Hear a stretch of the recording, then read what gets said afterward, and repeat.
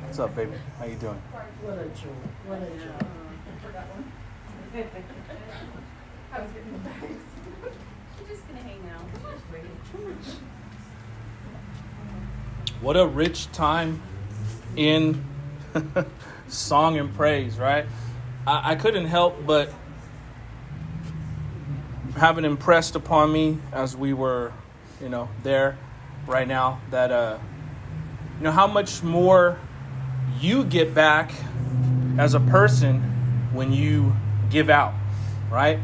The concept or the premise is we come to a church service not necessarily for what we can get from God, but what we bring to God. And I'm not talking about monetarily, but coming with the heart of praise and worship and thanksgiving, like genuinely, right? When you genuinely understand what's been done for you and you're worshiping God and thanking Him for all that He's done, and you just sense that. You get that deep down in your soul, the understanding of the miracle your life is because what you've been saved from. The fact that you can say that you know where you're going to go when your time comes. That song talked about the grave is overwhelmed, and I believe that that's because every person that's ever been created is going to rise from the dead.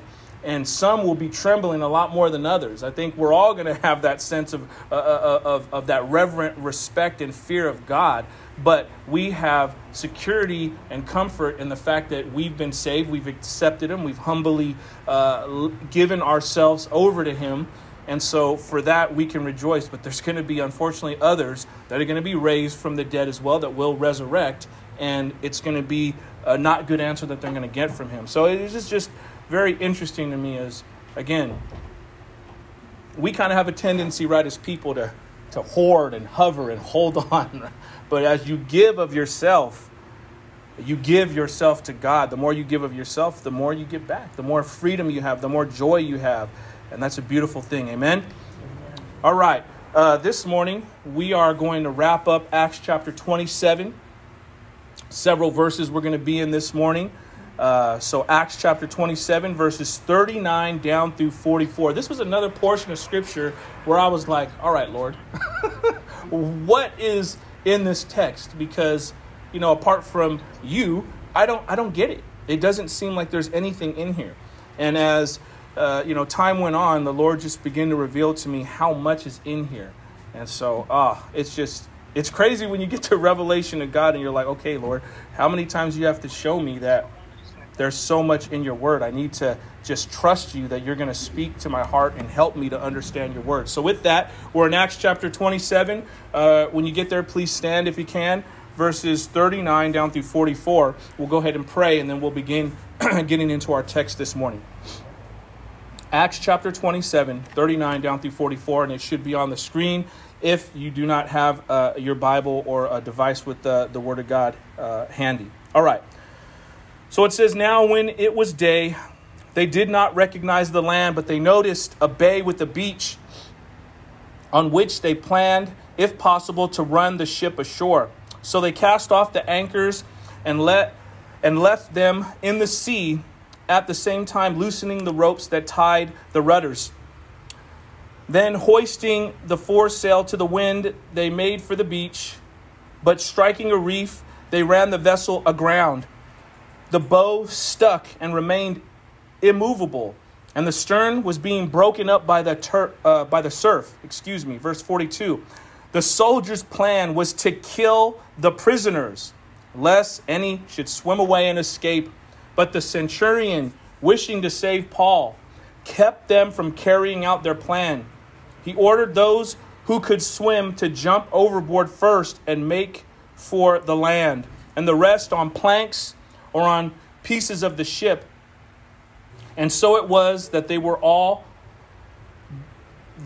all were brought safely to land. Let's go ahead and pray. Father God, just thank you again for the fact that you're immovable, the fact that you hold all things in your hand. You're in all control. You're full of mercy, full of grace. You withhold your wrath from us, and you give us love, and you give us peace and joy instead. Thank you for your your forgiving heart. Thank you that your desire is to keep us in your bosom, to have a relationship with us. Would you please speak to us now through your word? Show us clearly where Jesus is in the text. Show us how this portion of scripture, is applicable to our lives this very day. No matter where we're at, no matter where we find ourselves on the spectrum of life, there's always something to be gained from your word. So may we have ears to listen. May you give us hearts to actually put into motion what we hear this morning. We thank you and love you. It's in Jesus Christ's name we pray. Amen. All right. God bless you. You may be seated. I've entitled this message, God Over Everything. The God of the Bible over everything.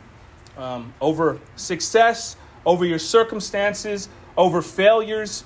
God is over everything. And if you truly believe that, the sovereignty of God, you will agree that God is over everything. That Jesus Christ, the creator of this universe, the creator of this little planet we call Earth, he's in full control. It doesn't matter what is going on around you. It doesn't matter what's going on in the social, political realm. It doesn't matter what's going on with the church. It doesn't matter what's going on with the world at large. Jesus Christ has full knowledge and full understanding, and he is in control. He is not being bent backwards and bent forward and backwards because of the circumstances of life, but he's merely allowing things to play out as he sees fit, and he deems himself to step in any circumstance when he feels is necessary.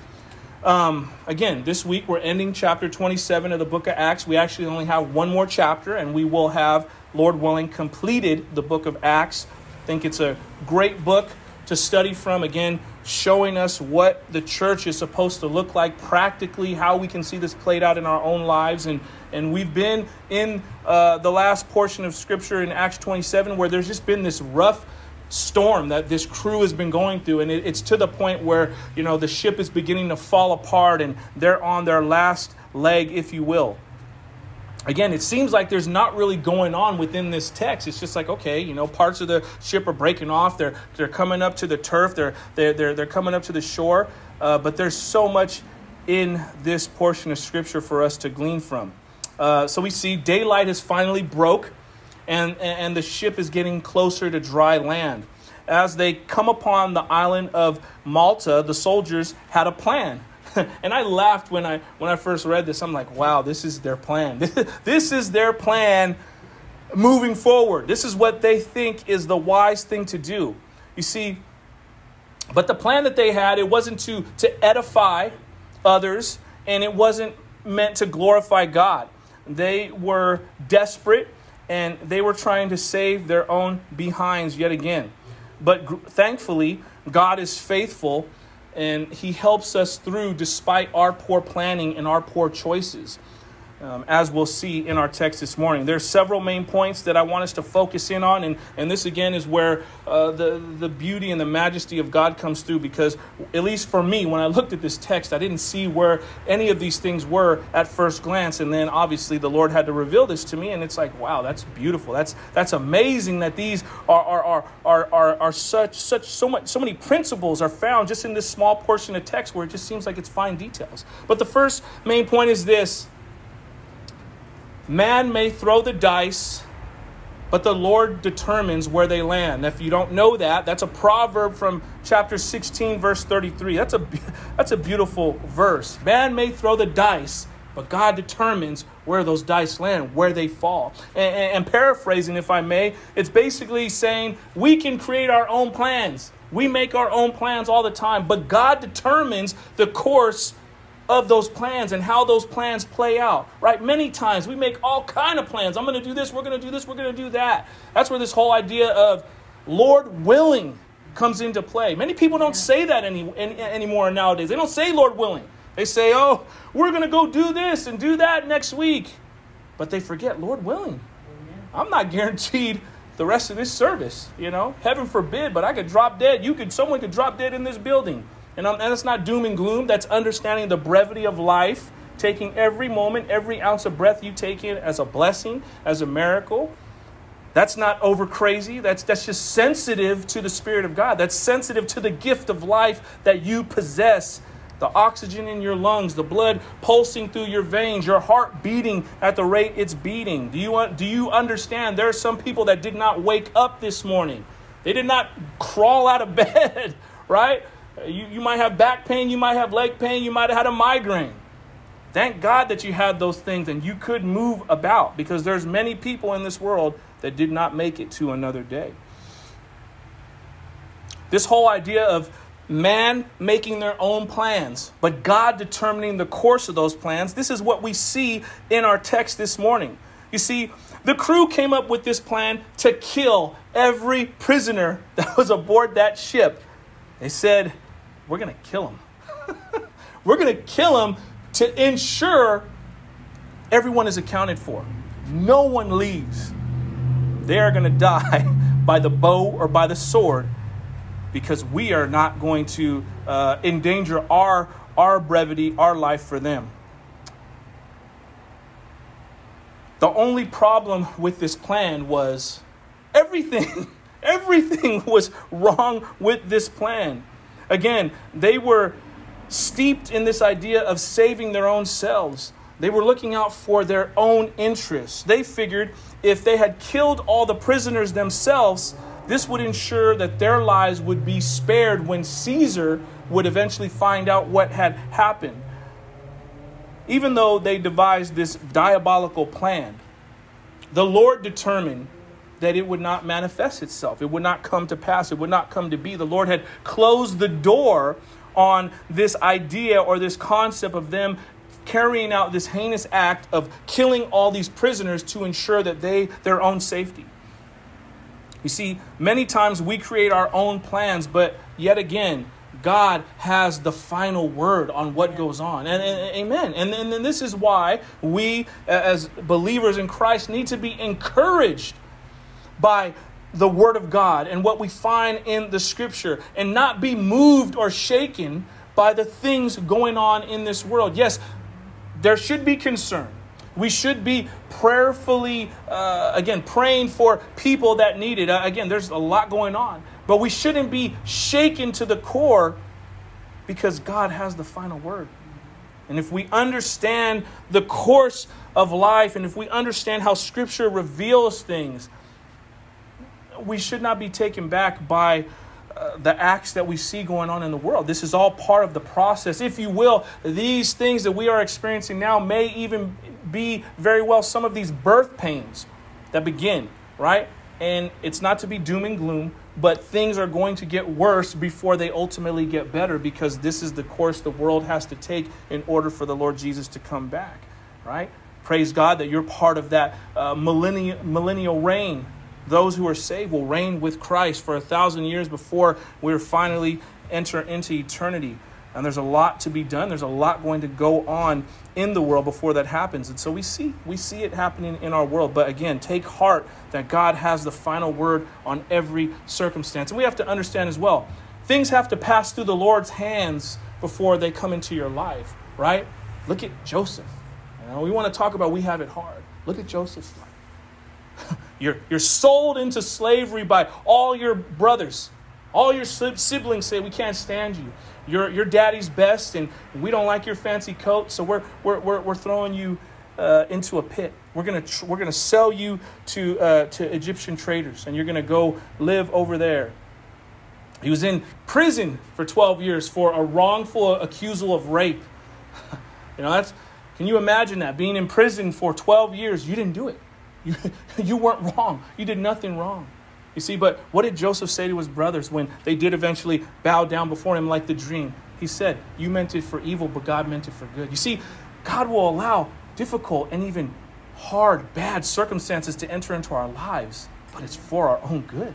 It's for our edification. It's for us to understand that God is sovereign and He is good no matter what circumstances come into our lives. And so when we look at the landscape of our culture, we look at the landscape of the world, there's good that's going to come out of this dark situation that it seems like a lot of humanity is in. And you have a pivotal role to play in that as a believer and follower of Jesus Christ. Wow. You have the great responsibility, and you have the power harnessed within you, within your soul, with the power of the Holy Spirit to administer grace, mercy, and truth to those around you. That's a beautiful thing. That's amazing. That's a beautiful thing to consider. Okay, the second main point is this. Whether we want to admit it or not, we are forgetful like sheep and need constant reminders from the Lord.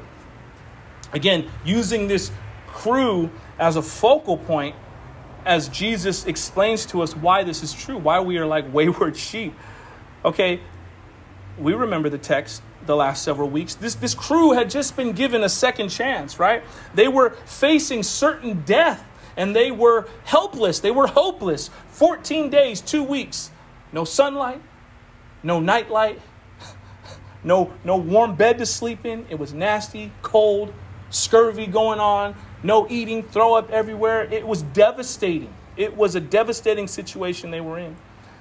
Then they received encouragement from Paul that no one would die, right? They tried to escape the ship, leaving all the prisoners to die, right? They said, well, we're just going to leave. We're going to bounce. We're going to swim away, and we'll let all these prisoners just stay on the ship and be by themselves. Next, they cried out to the Lord. They don't even know God, but they did their best, crying out to whoever God is, please bring daylight. He brings daylight. Now they're about to land on this island. They're coming up to this island. And then they devise a plan to kill every single prisoner. Do you see the flow of what's going on? They're desperate. They cry out to God. He answers. Then they divert. They forget that they just have been blessed with a miracle, and they divert back to their old ways. And again, they do the same thing over and over again. Question is this: how do we respond? Do we respond this same way? Do we ask God? Do we beg God for a prayer to be answered? And the moment it's answered, we're praising Him for a minute, and then we go right back to doing the same old thing, like a wayward sheep, forgetting what has been done, forgetting the gratefulness, forgetting what it cost God the Father to give His own Son to die in our place, and yet we trample upon the blood of Christ as if it's common. It should not be that way. It should not be that way. You see, the Lord answers a desperate prayer for us, but we need to remember and not be wayward. We see in Isaiah chapter 53, verse 6, it tells us all we like sheep have gone astray. All of us, right? We have all turned every single one to his own way, and the Lord has laid on him the iniquity of all of us. So we see clearly, even if we say, well, I don't do that. I don't forget. I was just talking to Michelle early. God bless you, Lou. It's like I heard a message this morning, and the pastor was talking about you could be the most spiritual person in the world. You could have every single encouraging verse memorized. It's good to have scripture memorized.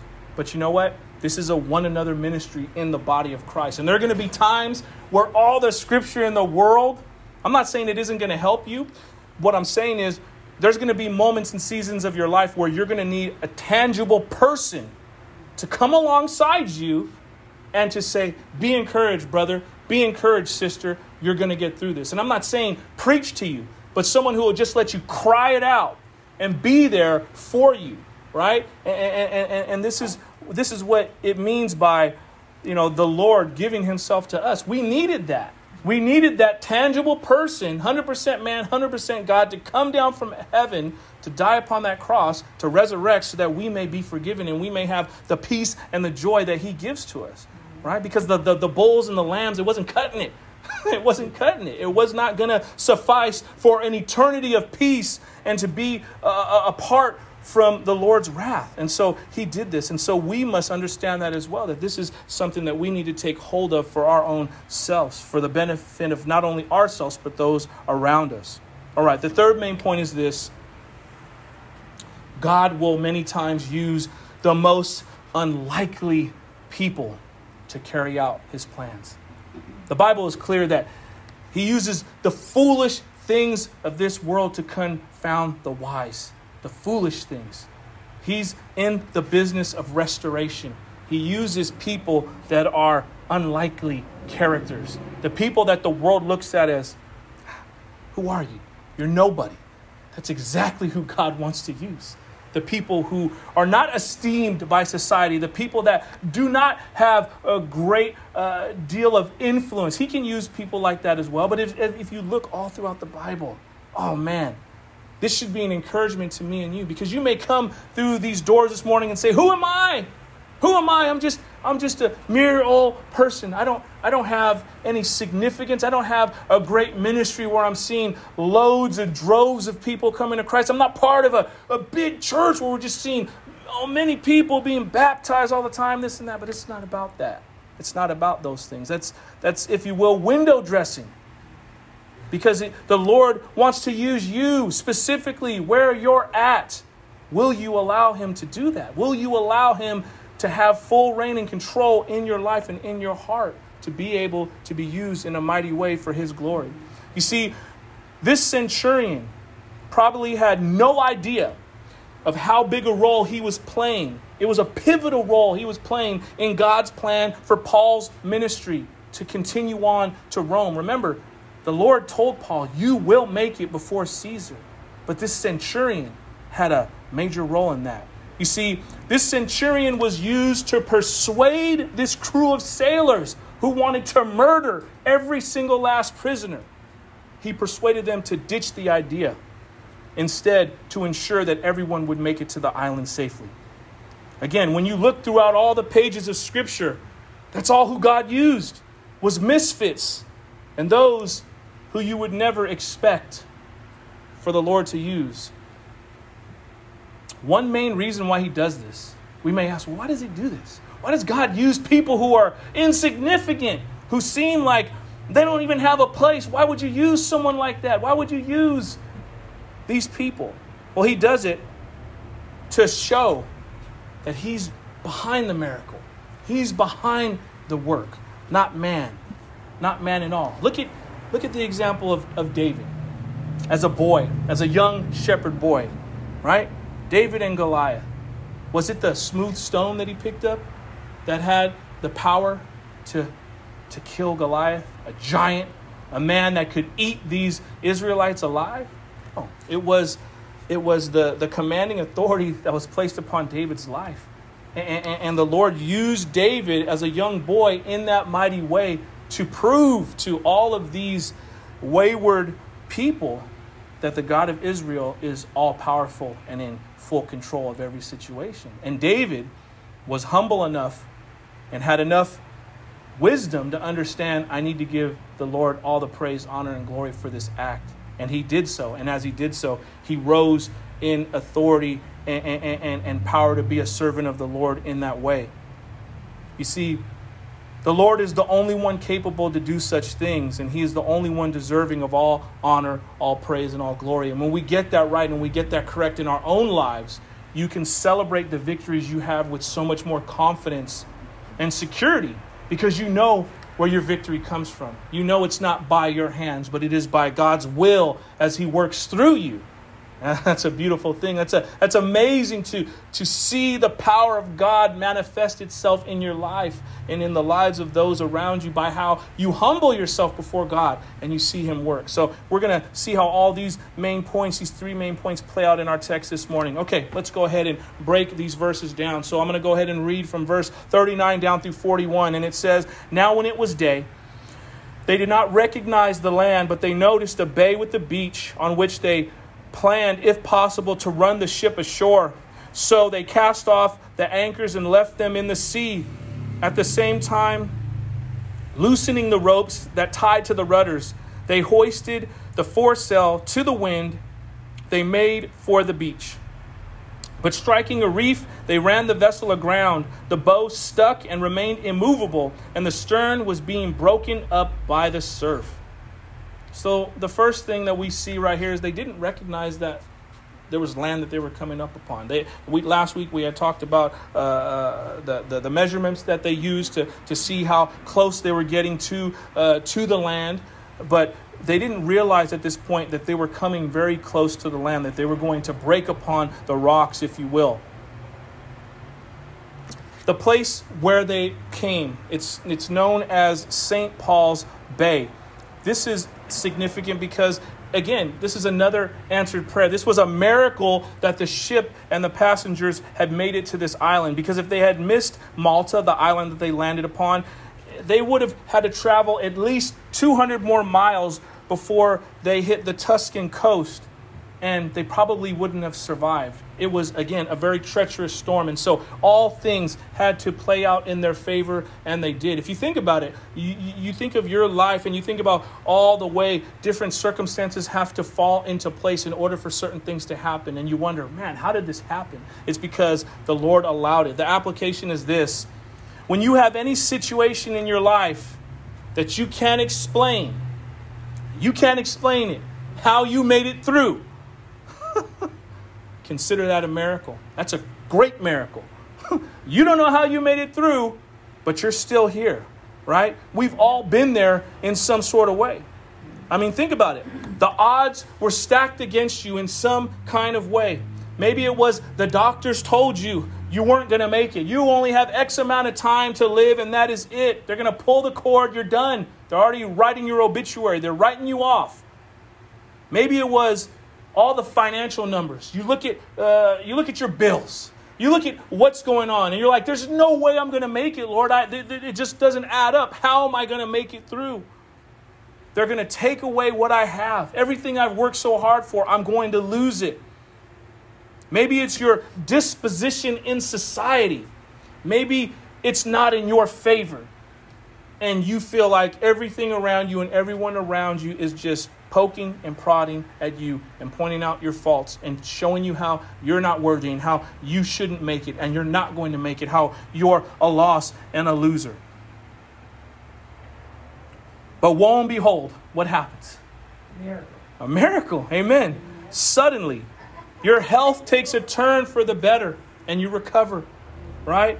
Somehow you receive some form of financial blessing or monetary blessing or physical blessing with goods that gets you through your storm or your circumstance. Or maybe it's despite your status in society that you beat the odds, and what you were predisposed to be, you're not that at all.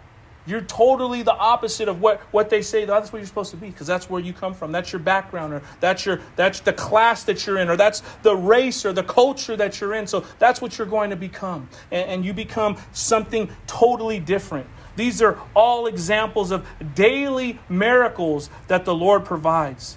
And this crew, speaking of our context, they just received this miracle. They didn't know how they were going to make it. Remember, they prayed for daylight. 14 days, nothing. No daylight, no nightlight. and finally, they find themselves coming upon this island. This was a miracle. Mark chapter 10, verse 27 tells us, Jesus looked at them and said, with man it is impossible, but not with God, for all things are possible with God. This is a beautiful thing. But we have to understand the context. You see, because sometimes people will say, oh, I can do anything through Christ. Yes, anything that's going to honor him. Anything that's going to honor him.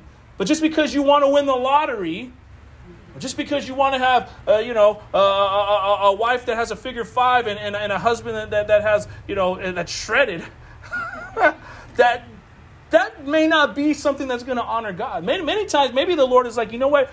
If I give you the spouse that you think you want like that, you know what? You're going to end up worshiping them and not worshiping me. So let me give you somebody who's actually going to be better for your character and who you are. Because, right, it's all about what's on the inside of a person that really matters, their character, how they are. Because we're all going to get saggy and gray and old. And that's just life. I don't care how much Botox you put in. I don't care how many hours you put in the gym. You could be like the male Ken doll. That this stuff's, still going to be, it's still all going to, fall apart. So, these are things we have to understand. As long as it's in the right context, the context of God's word, nothing is impossible for God, as long as we honor him. You see, the next thing we look at is, it's just speaking of the specs of the ship and what was going on. It says the prow stuck fast and remained immovable, but the stern was being broken up by the violence of the waves. Okay, so it's basically falling apart. At this point, the ship's not going to make it. It's on its last leg, and they had to get to shore. It was pounding this vessel so much that it was just going to break apart, and everyone on board was going to have to jump ship. So that's where we are in our context this morning in our text. Now, next, when we see the last few verses, and this is where we're going to spend the remainder of our morning, because this is really the heart of it in these last two verses, 42 and through 44. And it says, the soldiers' plan was to kill the prisoners, lest any should swim away and escape. But the centurion, wishing to save Paul, kept them from carrying out their plan. He ordered those who could swim to jump overboard first and make for the land, and the rest on planks or on pieces of the ship. And so it was that all were brought safely to land. Amen. That's a beautiful thing. He said, so it was. They all made it, despite this craziness that we see right here. The text says the soldiers' plan was to kill the prisoners, lest anybody escape and swim away. To these soldiers, though, right, it made sense for them to kill these prisoners because according to the Roman military law, those who were guarding prisoners, if the prisoners escaped, the guards would suffer the same fate as the prisoner. And so for many of these prisoners, all of them pretty much, they were all sentenced to die. And so that means that all of these guards would have died.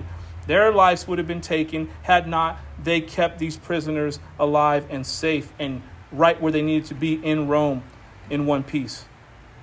So from the world's perspective, again, look at the world, look at society. What they were doing was the right thing. They were doing the right thing. I mean, why should they die, right? Why should they die? They didn't commit any crimes. It's these prisoners' faults. They're the ones who messed up. They're the ones who are in custody. They're the ones who broke the law. If I was a guard, I didn't break any law. So in my mind, you're already on your way to die in the Colosseum. You're on your way to Rome. You're going to die. What's the difference of you dying here on this island?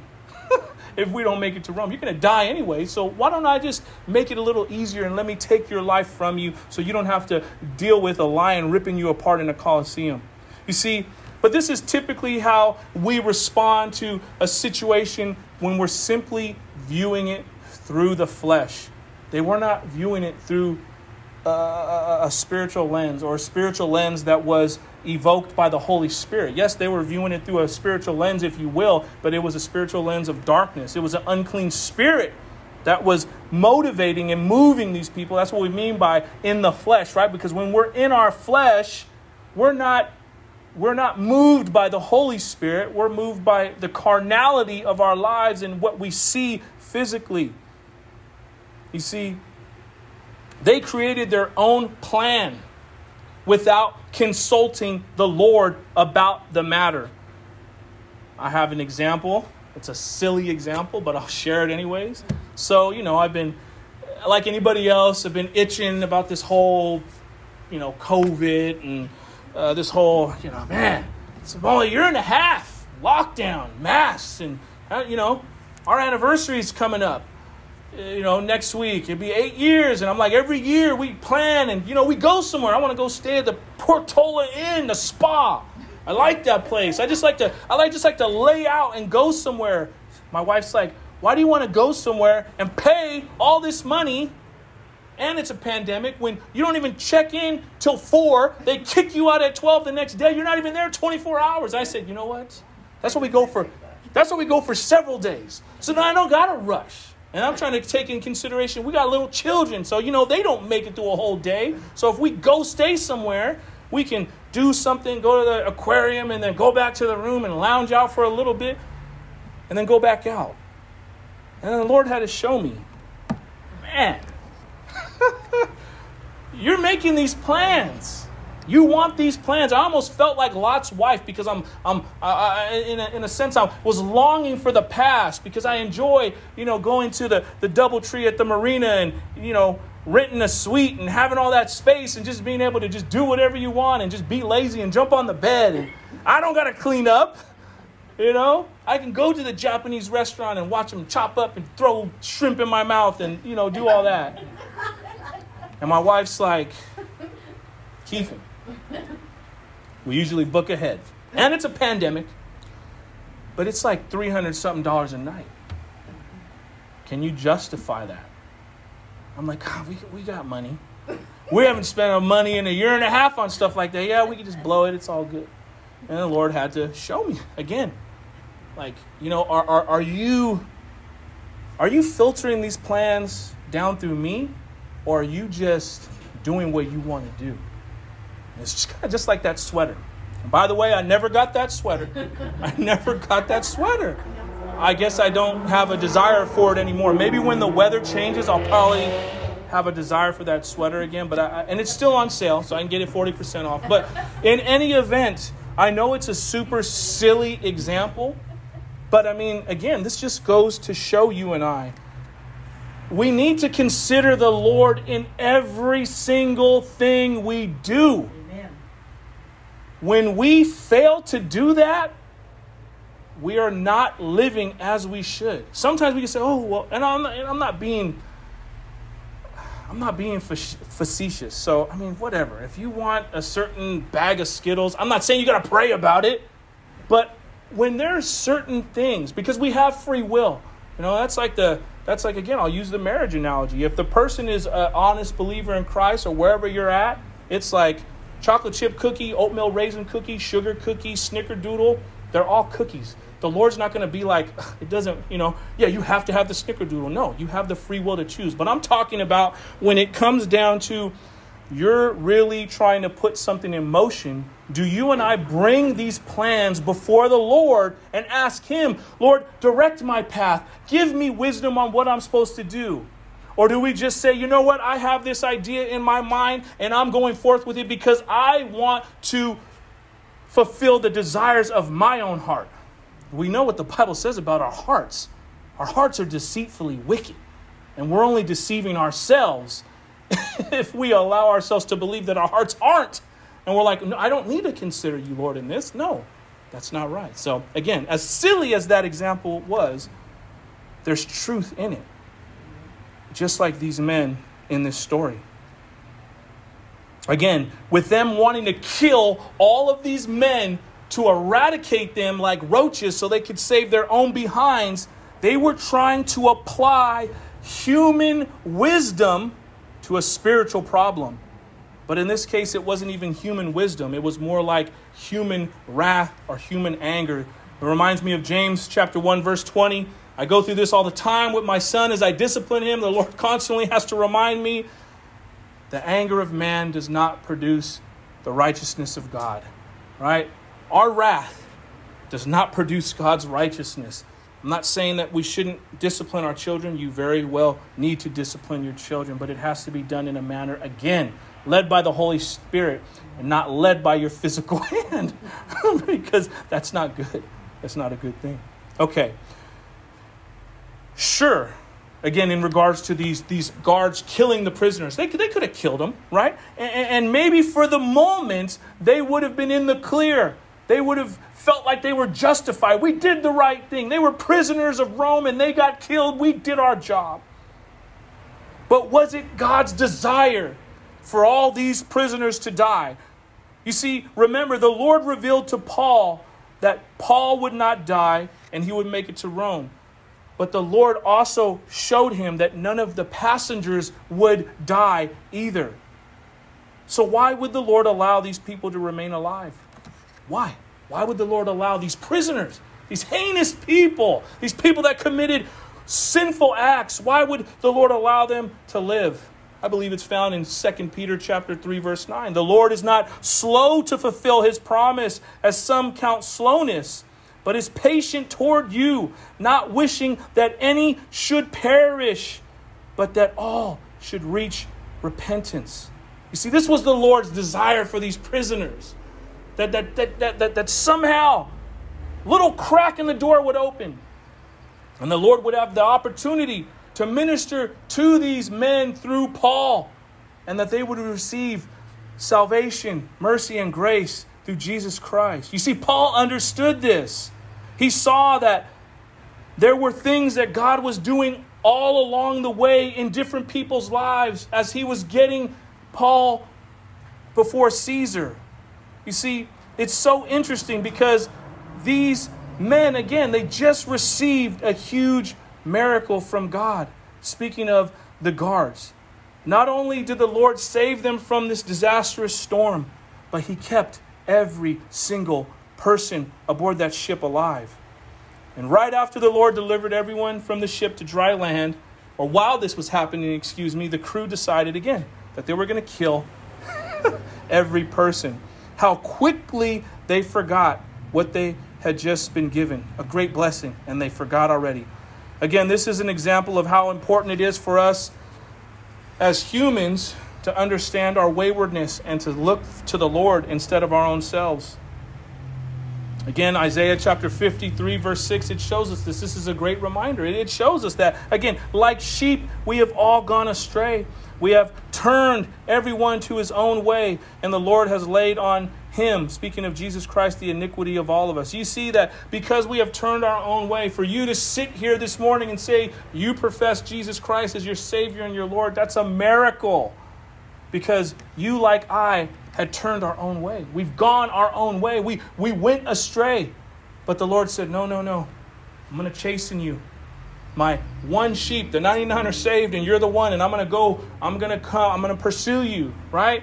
Pursue you. It doesn't matter what time you came to the Lord. If you came to the Lord in your 50s, your 40s, your 20s, maybe you were 14, up until that point, the Lord was pursuing you, chasing you, waiting for you to open up the door of your heart so that he could come in and dine with you and call you friend, call you son, call you daughter. Now you're a child of the Most High. But these things have happened to us, and it's a miracle that we can sit here and say of ourselves, I serve the King of all kings and the Lord of all lords. Amen. You see, it's not just the crew and the sailors that are forgetful. Again, all of humanity, because of sin, has turned their back on God. This is exactly why Jesus Christ had to reconcile us back to himself. It seems super silly, right? Again, they had just been delivered and saved, but in the very next breath, they wanted to kill all these soldiers. The Bible is clear that we are not to forget what has been done for us, but many times we do. This is why we are encouraged with verses like this found in James chapter 1, verses 23 and 24. I love these verses. I mean, it paints just the beautiful illustration of what the Lord's talking about. Don't forget. Well, what does James pen? He says, for if anyone is a hearer of the word and not a doer, he is like a man who looks intently at his natural face in a mirror.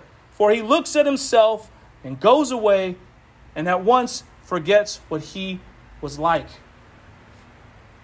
Isn't that amazing that we are capable of doing that?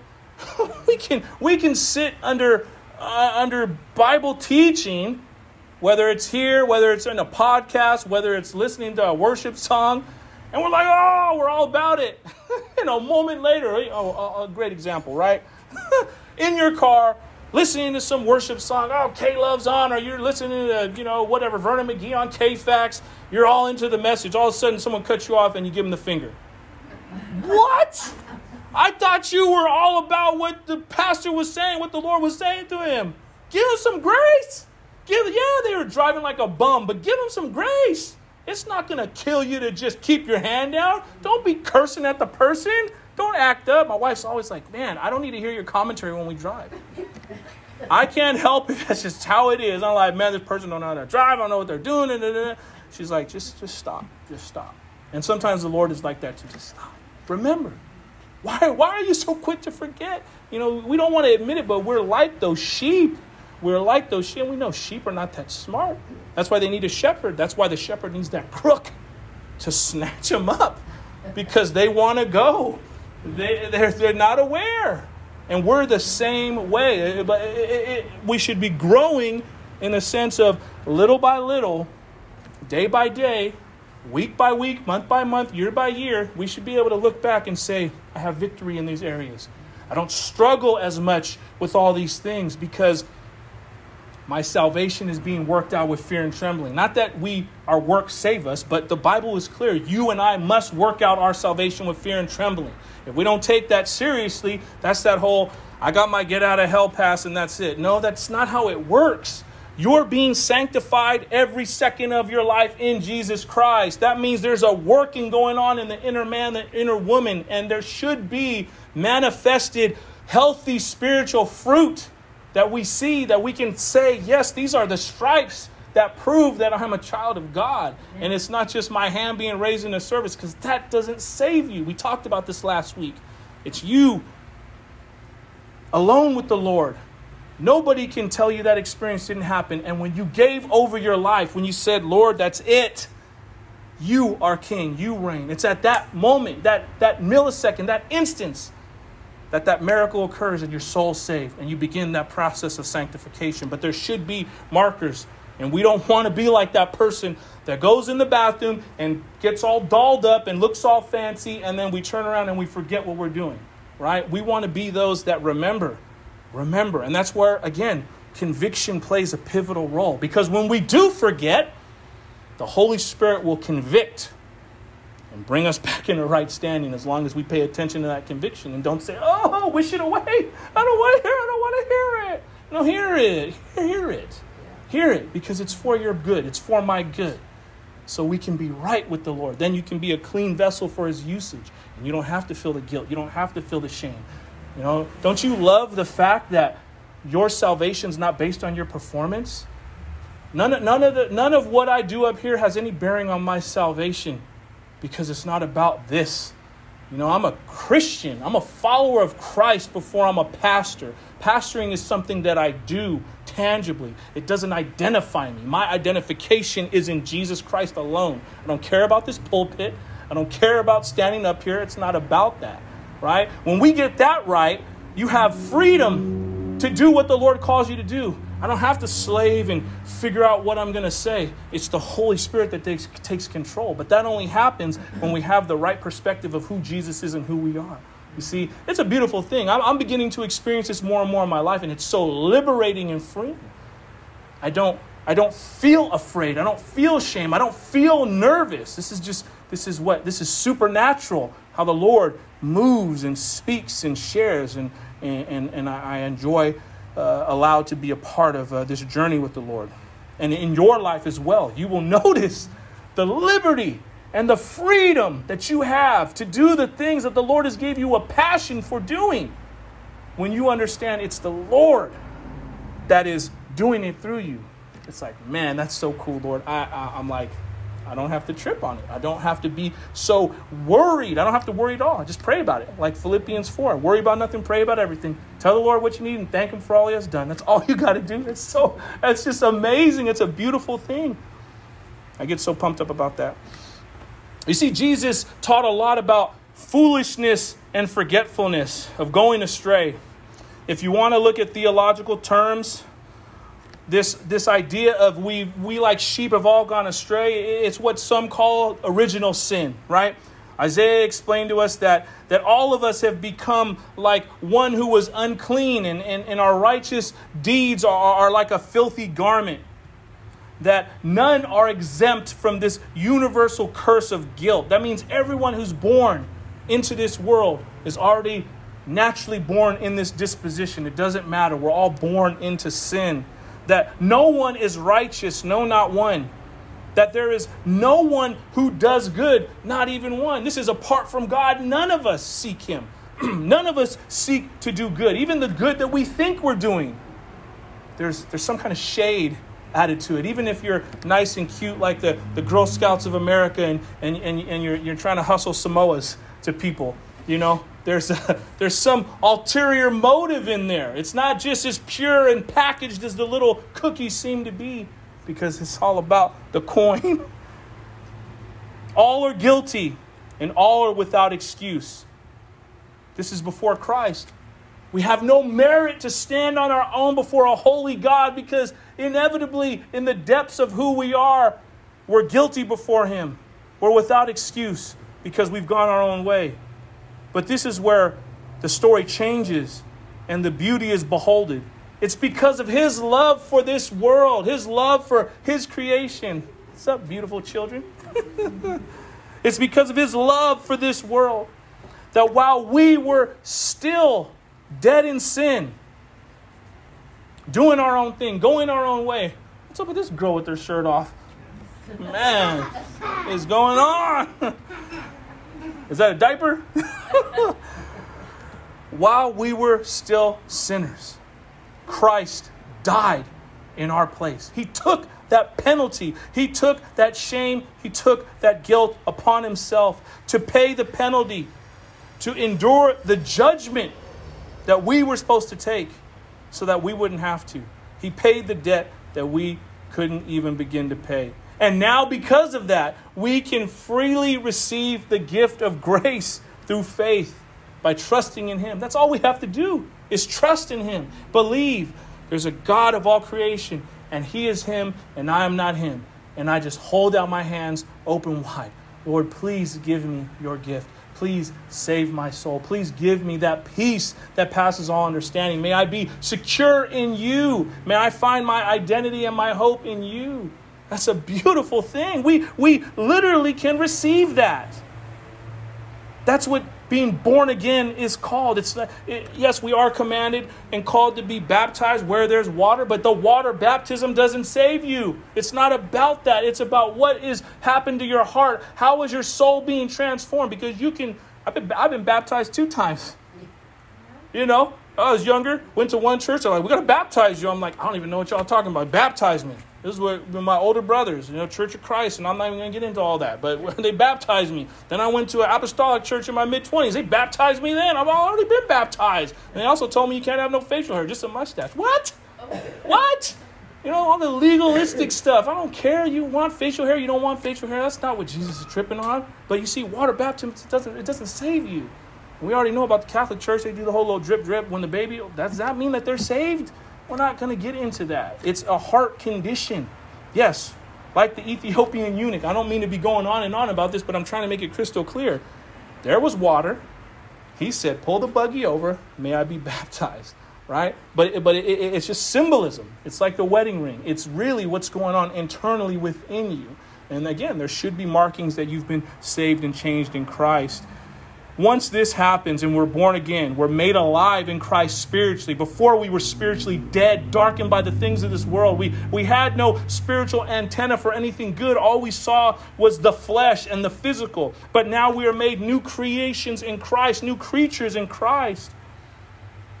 And as new creatures in Christ, new creations, we can carry out the works he has prepared for us. And these are the things that you and I are called to do. Like when you have a heart, and I see Gene Scott, and we are going to start. We'll talk about this next week as a announcement. I didn't tell her already, but I'm sure my wife did. They want to start gathering the items for Operation Christmas Child a little earlier, right? But I'm saying her passion for doing what she does. That's one of the things she does, right? That's a good work that the Lord's prepared for her, and she's supposed to walk in that. Right? Others of you that have other passions and things that the Lord has placed upon your heart that you have a strong desire to do. But now that you're a new creation in Christ, you can walk in that. And you can do that in love and in genuine sincerity. But this is what happens when we are saved. While we are like sheep and we have gone astray, the reality and the beautiful thing is this. We don't have to continue walking on that path in deadness and in sin and in shame.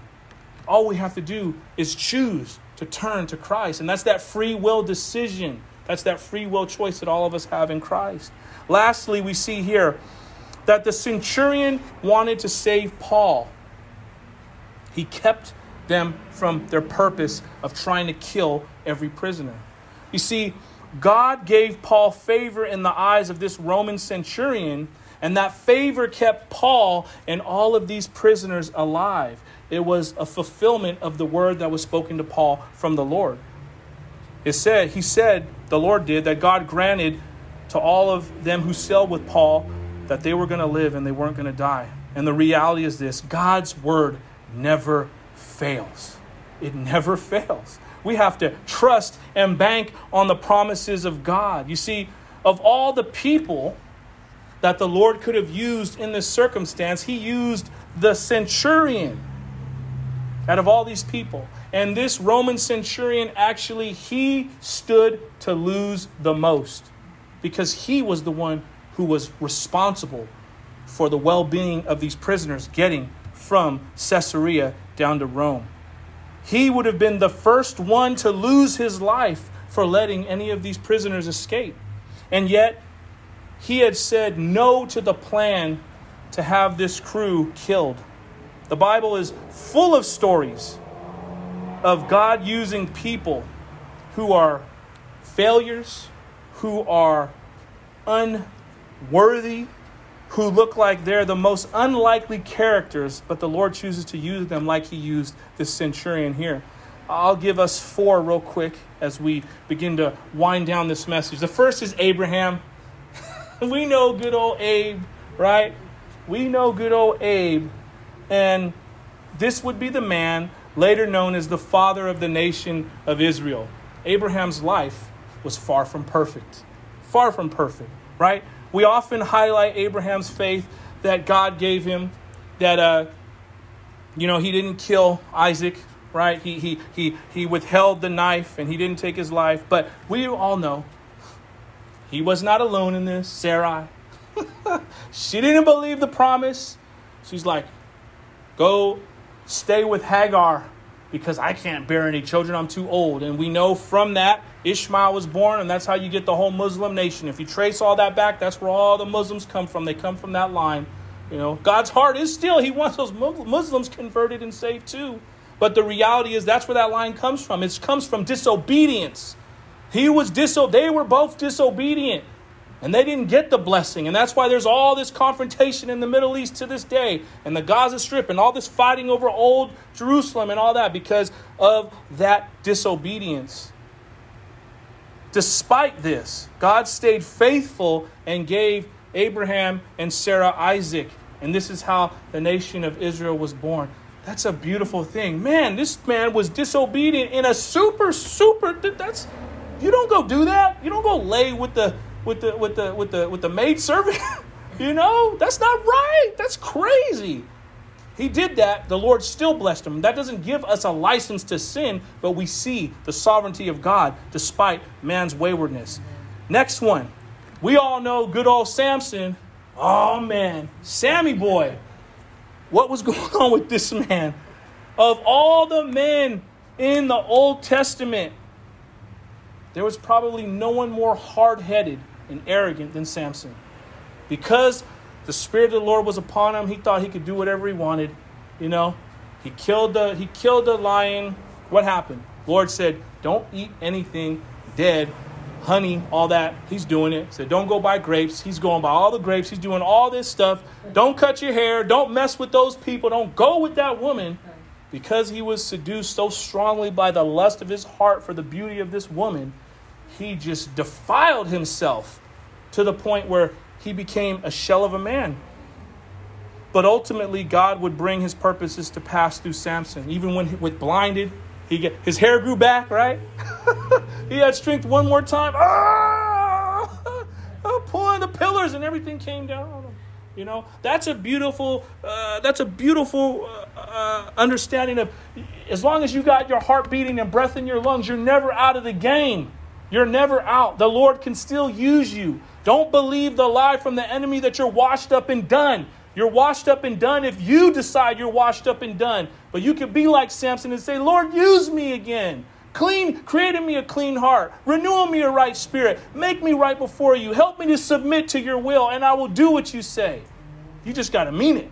Don't pray a prayer like that and go right back out, creeping out the back door, doing your own thing, because you're going to get smitten and it's going to be all bad. But if you truly mean it, the Lord will have grace and mercy upon your life, and he will still use you. Moses. We got 2 more, and I'll end. Good old Mo. Oh, man. He was the prince of Egypt. He was a prince of Egypt. But he was also a coward and a murderer at one time. A murderer! You hear me? Yeah, a murderer. He took someone's life. He did not have the authority to do it, and he took someone's life. After having killed the Egyptian, he fled to Midian, only to be called there by God in the form of a burning bush. He was there for 40 years. 40 years!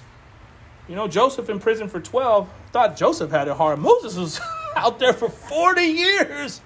Man. And the backside of the desert. That's where he had to get trained up. Right? He also had speech issues. Lord, I can't talk to them. I can't talk to them. What did the Lord do? We'll use Aaron. You want to be all insecure? I'll use Aaron. It's all good. He'll be your right-hand man, you know. But the Lord still used Moses in a mighty way. A murderer, someone who was a coward, who didn't have a speech impediment. No, the Lord still used him. The Lord still used him in a mighty way. Despite all of his insufficiency, God was faithful. And I'll end with Peter. Good old Peter. What did the Lord say about Peter? Upon your proclamation of who you said I am, I will build my church upon the rock of what you said. The fact that you said that I am the Christ. But, you know, Peter wasn't always that bold in the sense of he was impulsive, but he wasn't always that bold. We know that he denied Jesus many times, right? And later had to be restored back to the Lord after he was asked several times, Peter, do you love me? Peter, do you love me? These weren't rhetorical questions that were asked, but Jesus was trying to make a point to Peter, understanding where Peter's heart truly was. And even though Peter had denied the Lord like that, we know the difference between Peter and our boy who's not good. He ended up hanging himself. And Peter repented. So we know the difference between Judas and Peter. You see, the Lord's desire is to use the foolish things of this world, again, to confound the wise, the most unlikely characters. Today, you are the most unlikely character, and the Lord wants to use you. May we be those who humble ourselves before God to be counted as fools to this world, but be given the wisdom of God to be used for his greatness and his glory. Amen? Let's pray.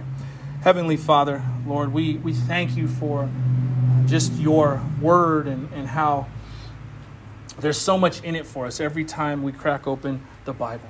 Lord, we thank you that your word is living and active and that your word never returns void. It always accomplishes its purpose, no matter how it's shared.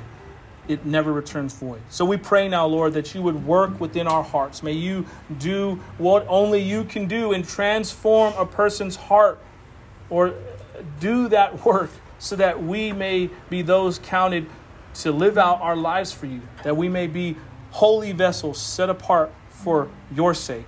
Father, we thank you and we love you. We pray this all in Jesus Christ's precious name. Amen.